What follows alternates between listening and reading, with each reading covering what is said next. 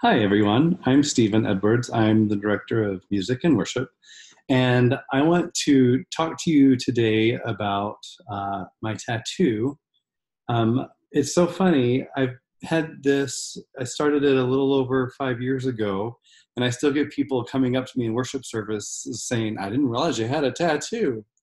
So I thought I would share with you a little bit about the inspiration behind the tattoo and what each different aspect of the tattoo means. Um, I could use this here and show you, but I have some pictures that I can show you as well. So I'm going to share the screen and we're going to start talking about my very first tattoo. I have always, since I can remember, wanted a sleeve. I think they're so cool. And um, it took me 40 years to decide what it was I wanted. So when I was in therapy, let me see if I can find this. Therapy is the best thing in the whole wide world. There's my screen. Um, we were talking through, I have a tendency to see everything in black and white. And my therapist gave me a project to go home and do. And uh, he said, I want you to write out the ampersand and I want you to carry that with you. And anytime you come in contact with something that you might see as black or white, or anytime you are in a conversation and the word but comes up, I want you to replace that with an and. And um, it has made a world of difference in how I live and how I think and how I speak. Um, I remember having a conversation with someone once and they said, I love you, but, and that but cut out the I love you part and didn't really matter what they said after the but because it sliced it off. And had they said, Stephen, I love you, and I am having a hard time with this situation or that situation, it would have changed the conversation completely.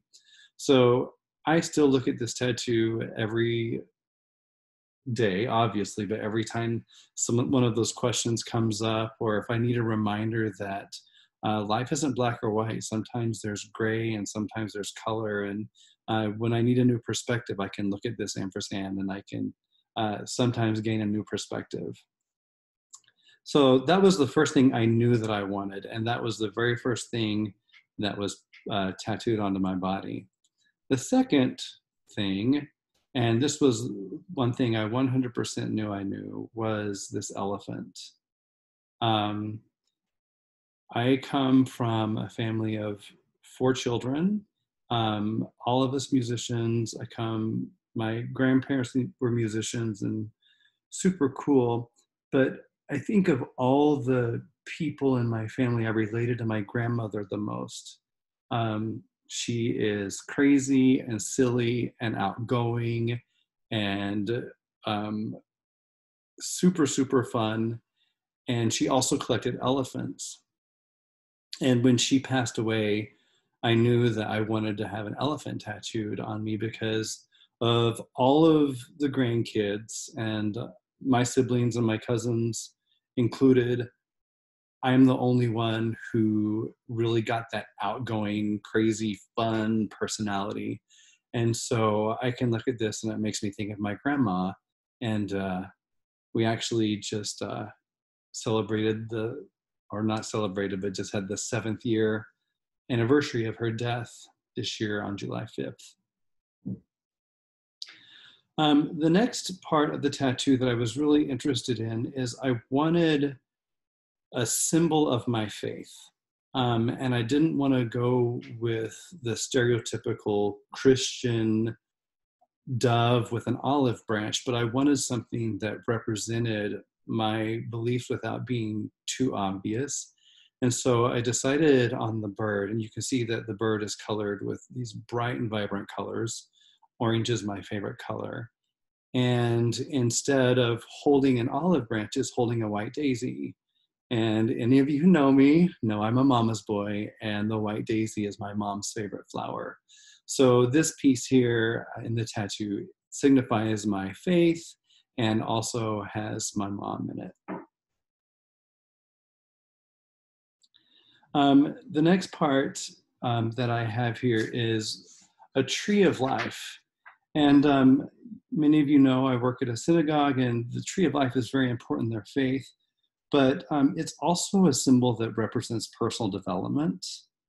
And as the tree grows, it grows stronger, and it's wanting to grow in knowledge. And as we move through life, we want to gain more knowledge and more wisdom. And so the tree of life is something that helps signify that for me.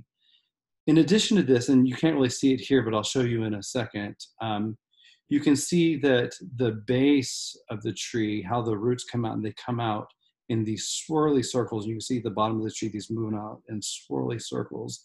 And that's to represent sound waves moving out, because I'm a musician.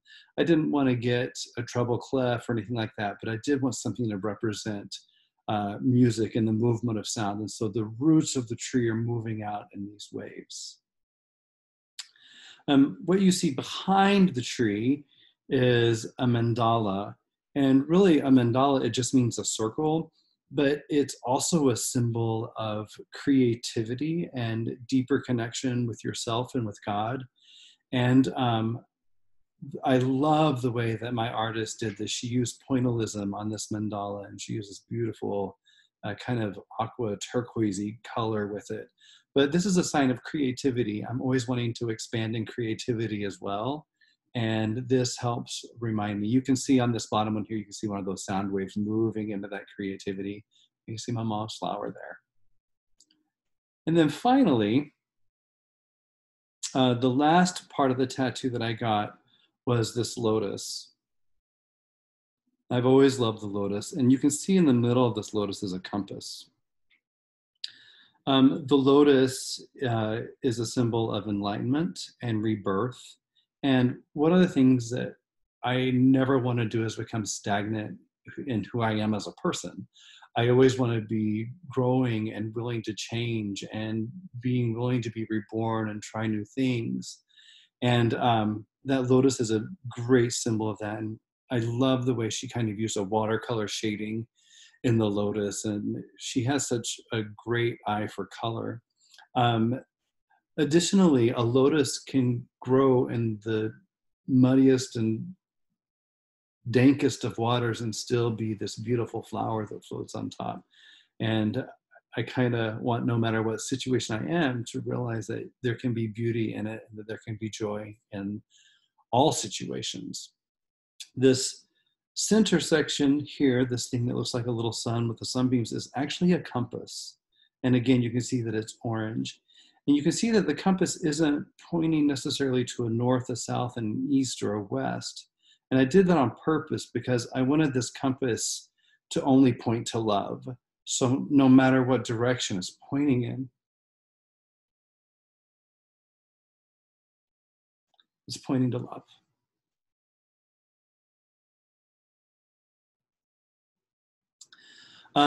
And then to round out the tattoo, you can see these little bursts of color coming out here. And it was as we were finishing this tattoo, my artist said, "Hey, can I just do some little bursts of color? It's kind of around and about the tattoo." And I was like, "Sure." And it's really fascinating because these bursts of color look exactly like the bursts of color around the logo of Allegretta's, or around Allegretta's logo. I didn't pull up a picture of that, and I should have. But whenever you see Allegretta's logo, you'll see these little bursts of color all the way around it. And it's just super cool. And then finally, here are the finished products. So you can see the full sleeve of the tattoos here. So you can see these sound waves moving out. You can see these bursts of colors, the lotus and the ampersand, my grandma right here in the elephant, my symbol of faith, and my mom, the mandala. And the tree, you can't really see, I guess I don't have my elbow there, but you can see the tree wraps around here. All these beautiful flowers that she used to fill in. So that's the story of my tattoo. And now you know a little bit more about me. I'm looking forward. We're going to be doing a couple of these things. And I can't wait to share some other things about me that you might not know. Hope you have a great day. Bye. Oh, see, look, sound waves, tree, this hurt really bad. Oh, I forgot to talk about the pain of getting a tattoo. Um, but maybe that's another story for another time. It hurts, but it's worth it.